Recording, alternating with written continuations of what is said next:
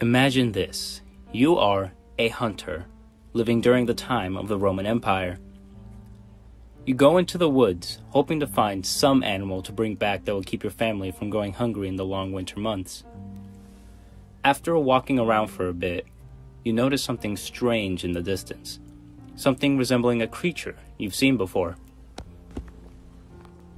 This creature is the Achlis, first documented by Pliny the Elder sometime in the 1st century AD. The Achlis appears to be an elk with a few key differences.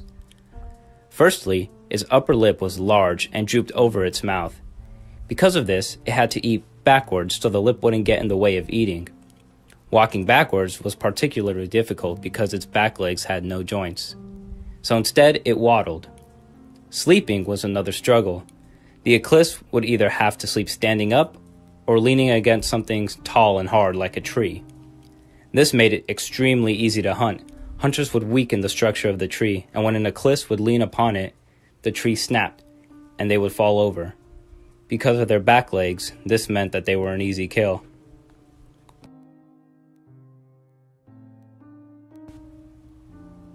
Thank goodness for whatever that thing was, you say to yourself.